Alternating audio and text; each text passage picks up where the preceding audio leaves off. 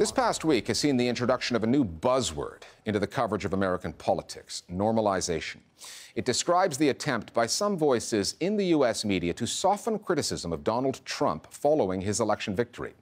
Normalisation comes in many shades and occurs for various reasons, foremost among them, access.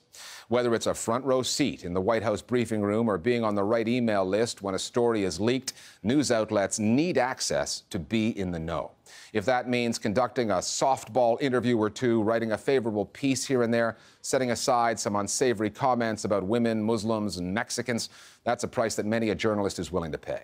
Given Donald Trump's troublesome relationship with the mainstream media, he spent the last part of his campaign demonizing them.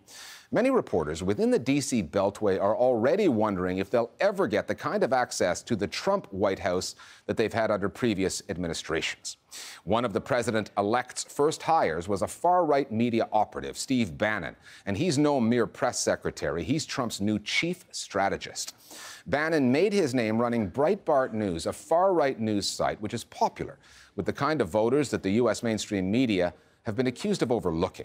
This appointment says a lot about how Trump's administration will deal with the mainstream media and where this story is going. Our starting point this week is Washington, D.C.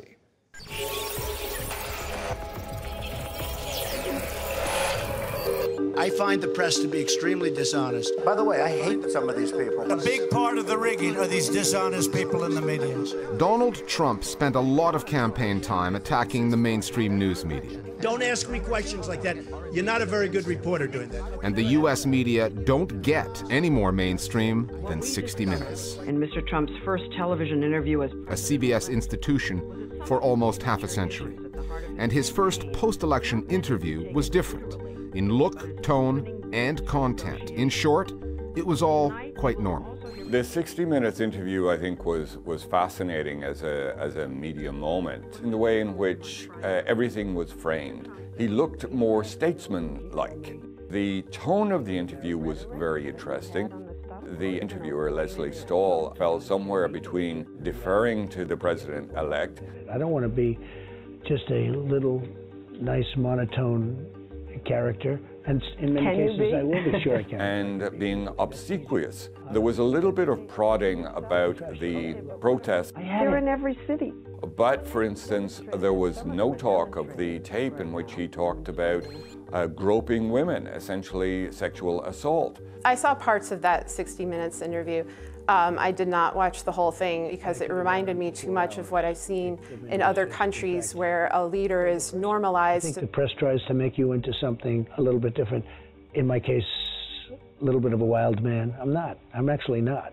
I'm a very sober person. I studied authoritarian regimes for most of my career. And what you are seeing right now is the normalization of an authoritarian leader. You're seeing a compliant media, you're seeing a complicit media, and you're seeing a media that seems very afraid. And I think that's the reason why they picked 60 Minutes, knowing that Mr. Trump would not be challenged very forcefully, where he could appear presidential, where he'd be portrayed with respect, to try to have the audience buy into that type of setting as well.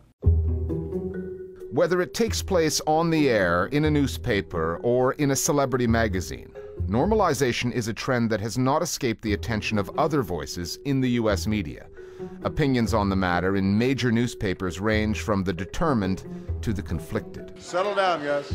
Amongst the considerations at play for news organizations positioning themselves for the new administration is the age-old question of access, the fear of being frozen out by the Trump White House and starved of news content. Some of what you're seeing is a traditional respect for the office of the presidency, but what I would urge other journalists to think about is that access isn't actually that difficult to get. There's going to be so much leaking coming out of this White House. Whenever you have a civil war within an institution, that is a bonanza for journalists because everybody wants to talk. On the flip side, we've seen in Donald Trump an overt willingness to blacklist reporters and media organizations whose coverage that he wasn't terribly happy with. Some journalists have a fear that if they don't have access, they can't do their job as well. But then you have to say to yourself, what do you do with access, you know, in a state that doesn't want you to tell the truth? What does it mean to have access? And I think that if reporters have access, it will be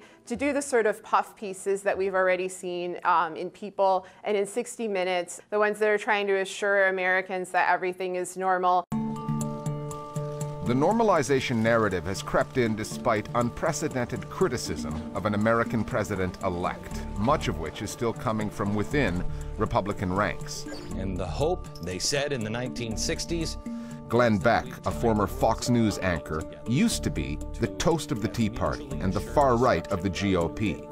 Even Beck is saying that Trump's choice of Steve Bannon as his chief strategist is beyond the pale. if you know Steve Bannon's agenda and his vision of America, it's not pretty.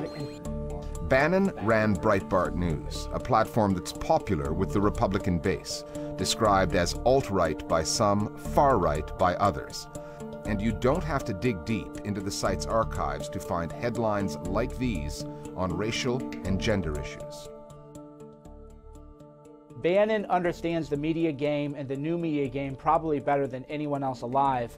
That's where Bannon's value is going to be. Bannon is a general. He's like the General Patton of media. You want him talking strategy. Breitbart is a power player on the right. There's no question about it. And the idea that their chairman is now a chief strategist at the White House tells you just how rapidly the media outlet has risen in power. However, we are in completely uncharted territory. There is a white nationalist, a white supremacist who is running strategy for the United States administration.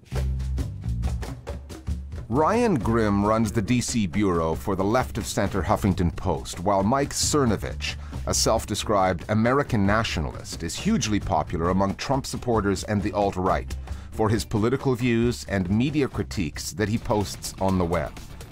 I'd gotten the suspicion, based on pictures I had seen of various crowds, that the media wasn't telling the full story. Steve Bannon led And their differing views of Steve Bannon, one's white supremacist being the other's General Patton, typify the increasingly polarized U.S. political landscape and the two media echo chambers, where too many Americans go, mostly online, to have their views reinforced rather than challenged.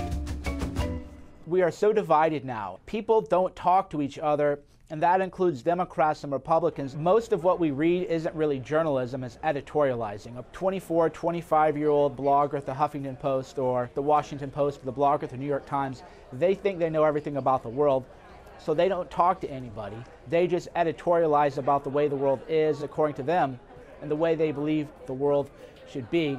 What journalists should do now is grit their teeth, do actual journalism, and they should leave their echo chambers and talk to the Americans who voted for Trump. We have never had a political situation in the U.S. like this, mainly because of the splintering of the media.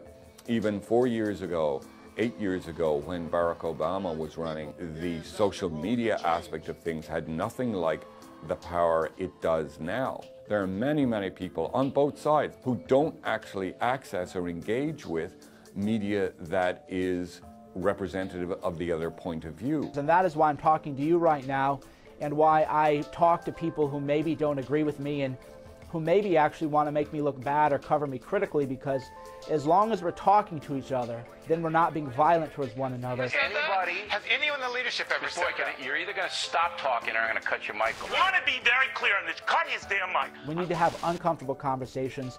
That includes the media. He's going to come back for you. Everybody, cut the mic.